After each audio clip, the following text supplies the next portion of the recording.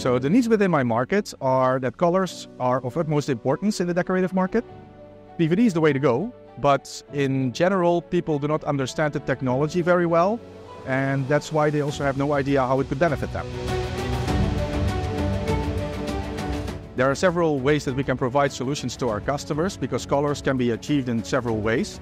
For example, arc and sputtering. In several white papers, we will explain each of these technologies in more depth. Each specific market that we as Hauzer serve is subject to dedicated solutions, and therefore we adjust those solutions to the needs of our customers.